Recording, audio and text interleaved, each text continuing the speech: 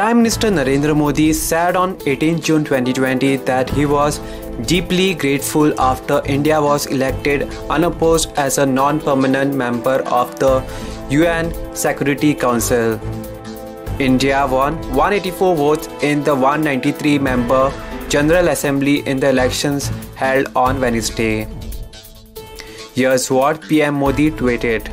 Deeply grateful for the overwhelming support shown by the global community for India's membership of the UN Security Council. India will work with all member countries to promote global peace, security, resilience and equity. Goa Chief Minister Dr. Pramod Sawant congratulates PM Narendra Modi. Here's what Goa CM Dr. Pramod Sawant posted on social media.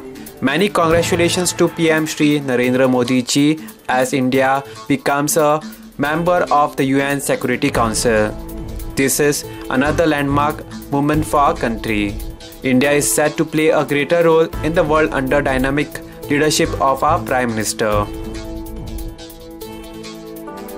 The Security Council is the only UN body that can make legally binding decisions like imposing sanctions and authorizing the use of force. It has 5 permanent veto-wielding members: the US, Britain, France, China and Russia, and 10 non-permanent members.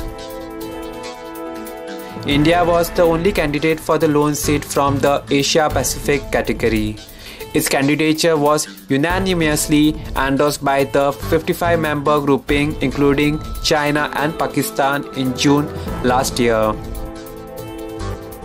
India has previously been elected as a non-permanent member of the Council for the years 1950 to 1951, 1961 to 1968, 1972 to 1973, 1977 to 1978, 1984 to 1985, 1991 to 1992, and most recently in 2011 to 2012. Subscribe to Goa First News and Entertainment channel and never miss any update.